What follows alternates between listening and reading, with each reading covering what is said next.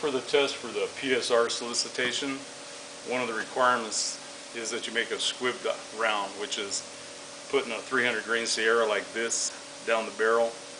We're going to beat it in so far so that the case will still go in. We can chamber around. Then we're going to fire a round behind the squib round. So what we're going to do now is pound it into the right to the chamber.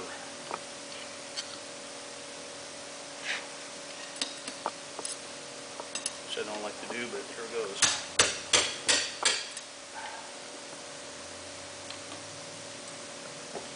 Go down further.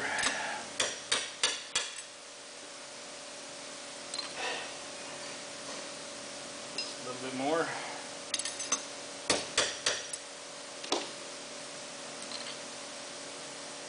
Okay, we're good to go. Okay, now we're going to attach it to the shooting stand. It's already in our fixture for test firing all rifles.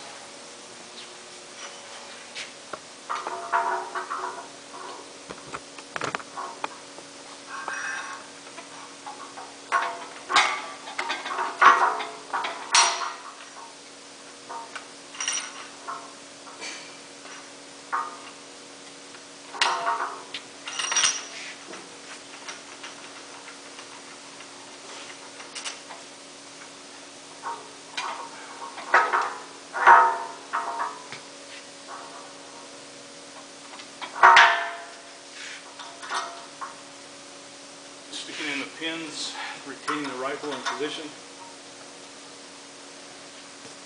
We're going to put it on safety. We're going to fire it with a lanyard.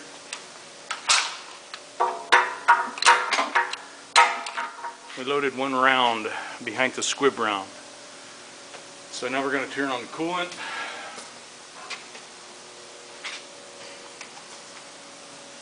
We're going to hook up a lanyard. And it is unsafe.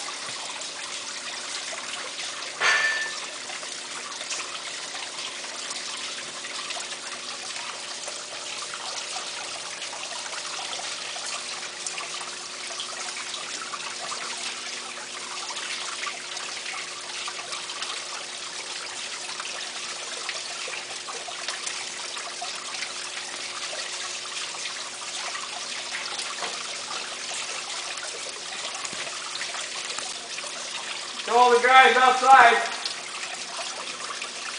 Okay, I'm going to take the safety off.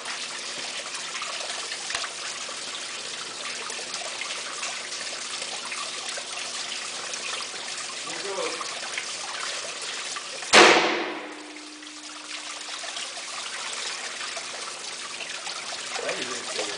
Huh? Magazine stayed in. Okay, let's take it apart and see what we got here.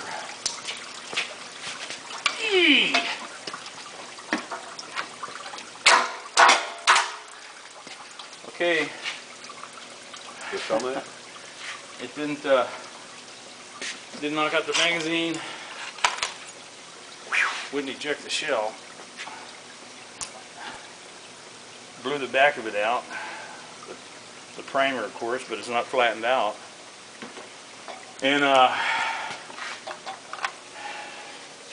didn't hurt the rings. Bolt face looks good. So now we'll probe it and see if there's a round stuck in the barrel.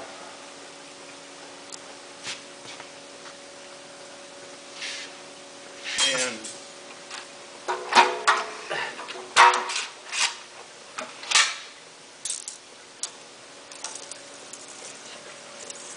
blew the round out of the barrel. So next, we'll fire a regular round just like there's nothing wrong.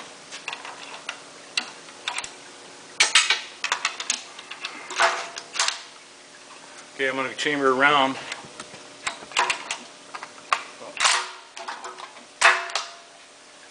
And put on some headgear here. You guys ready?